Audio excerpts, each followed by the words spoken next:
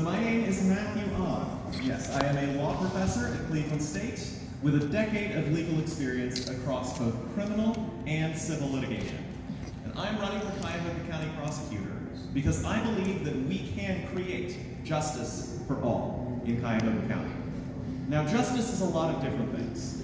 Justice includes educational security, which I fought for while teaching low-income and first-generation students at Tri-C, and as a special education lawyer, representing parents whose children were being denied accommodations. But justice is also rehabilitation, success upon re-entry, and healthy communities, which I fought for as a public defender. Now, the big truth is that we create justice for all when we think big about what our communities need, and when we seek to prevent crime, not just react to it. Unfortunately, this is not how our prosecutor's office has been working. Over the last 5 years, as you heard earlier, Cuyahoga County has tried nearly as many children as adults as the rest of Ohio combined. 92% of those children are black. Over that same 5-year span, Cuyahoga County has issued more death sentences than any other county in the United States, in the entire country. Over that same period, Cuyahoga County also leads the state by a wide margin in confirmed wrongful convictions.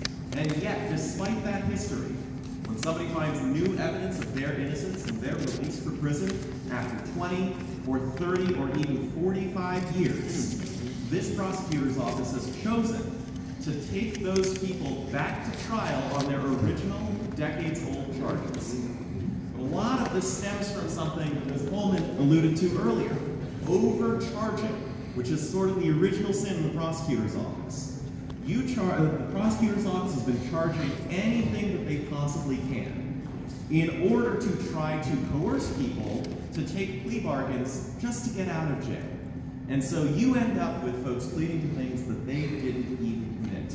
And that crumbles our communities, and it leaves us all less safe. This is O'Malley's mess that we're living in. We have an elected official who does not understand the data and the research about what actually addresses and prevents crime. We have an elected official who pursues policies that worsen racial disparities and keeps us all less safe. We have an elected official who sees fit to blame anybody but himself for the rising crime that we've seen under his watch, or when anything does not go his way. Now, of course, part of the reason that we've seen this kind of thing happen for years and years is because we have a Democratic Party system that oftentimes discourages challengers. I was very proud that on January 6th of this year, we were able to block the incumbent prosecutor from getting the Democratic Party endorsement. It is a level playing field.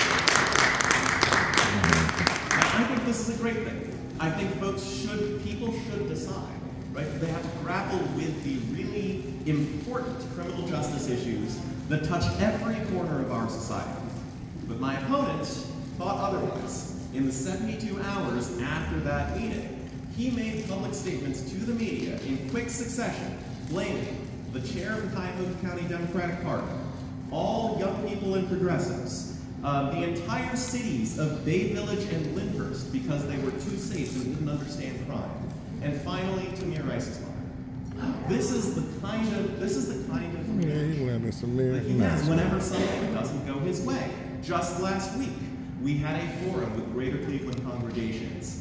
My opponent decided not to show up because he didn't like one of the draft questions. But instead of showing up and saying, hey, here's why I disagree with this premise, what he said instead in his public press release was, this church group is trying to extort me. Right? We need an actual adult in this office. Somebody who understands and the discretion and restraint and good judgment that they need in order to uplift our communities, to heal our communities, to provide support to victims and defendants who are charged with low-level and nonviolent crimes. Right now, we don't have that. We can do better. As your prosecutor, I will target the crimes that harm our community, build an office in the people's interest, work to break the cycle of trauma, and support rehabilitation through services. That is how we build justice for all. It's what people have been asking for, it's what our community deserves, and it's what our community needs. So I hope that you will vote for me, Matthew Ahn, and that's spelled A-H-N, on or before March 19th. I have some cards as well so you can remember how to spell my funny name. I am happy to take any questions if there are any. These are really complicated and really important issues. I know I can't cover them all in sort of a 3-minute speech, so